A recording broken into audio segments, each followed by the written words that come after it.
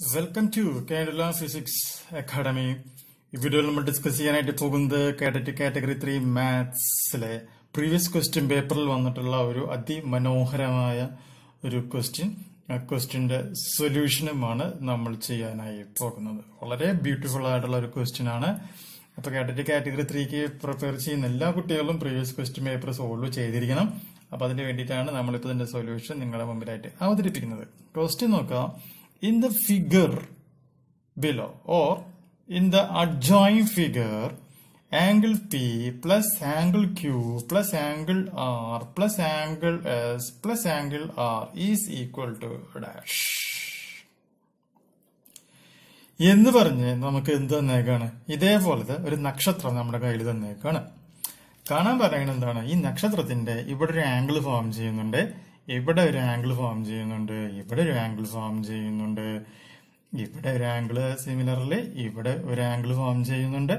ഈ ആംഗിളിന്റെ എല്ലാം സമ്മ് എത്രയാണ് എന്നാണ് നമ്മുടെ അടുത്ത് ക്വസ്റ്റ്യനിൽ ചോദിച്ചേക്കുന്നത്.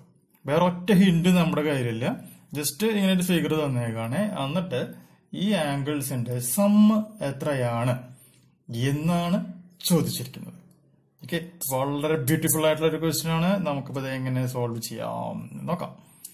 നിങ്ങൾ അപ്പോ ഫിഗറിലേക്ക് നോക്കൂ. ഫിഗർ വരച്ച് വെച്ചേക്കുന്നത് എന്റെ പൊന്നപ്പ, ഇത് വരയ്ക്കേണ്ടത് ഒരു പ്രത്യേക നമ്മളിപ്പോ ഈ ക്രിസ്മസിനൊക്കെ നമ്മൾ സ്റ്റാർ ഉണ്ടാക്കുന്നത് പോലെയാണ്.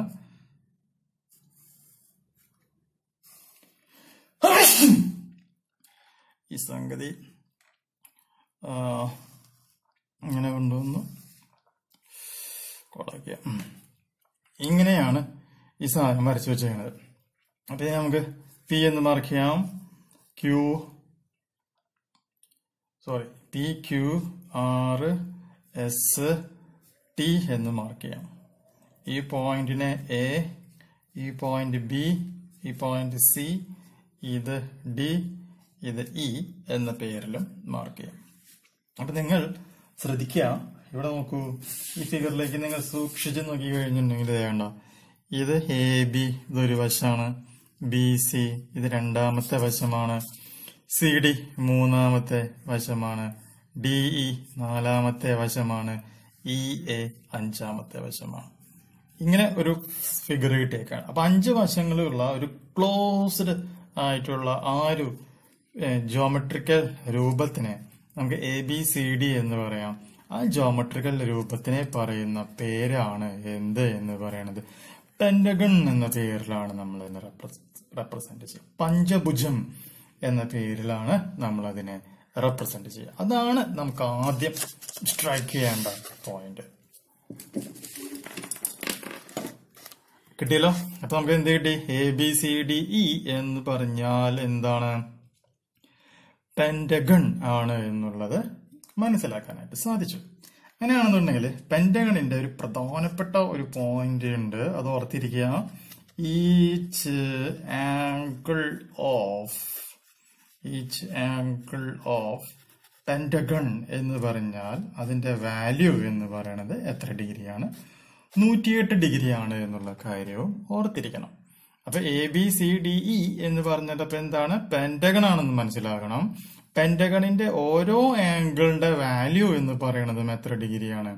108 ഡിഗ്രിയാണ് എന്നുള്ള കാര്യം മനസ്സിലാക്കണം. അപ്പൊ എന്ന് പറയുകയാണെന്നുണ്ടെങ്കിൽ ഈ ആംഗിൾ എന്ന് പറഞ്ഞാൽ 108 ആണ്, ഈ ആംഗിൾ എന്ന് പറഞ്ഞാൽ 108 ആണ്, ഈ ആംഗിൾ 108 ആണ്, ഈ ആംഗിൾ 108 ആണ്, ഈ ആംഗിൾ 108 ഡിഗ്രിയാണ്.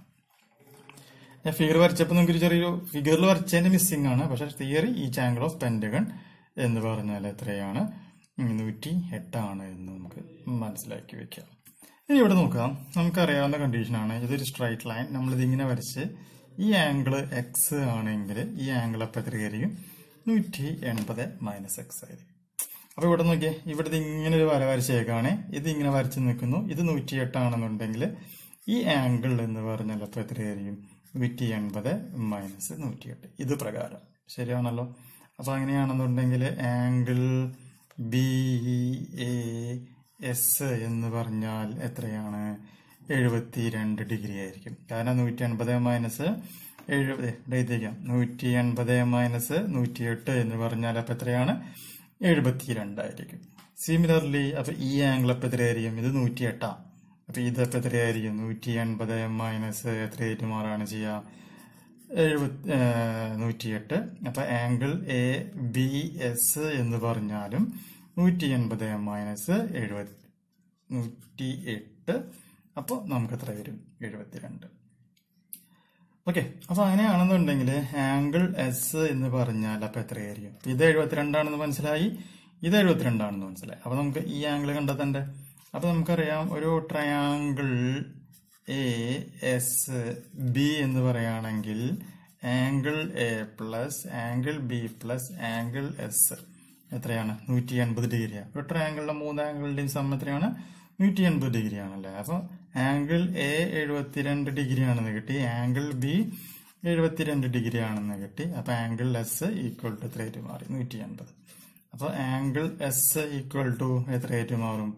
180 മൈനസ് 72 മൈനസ് 72.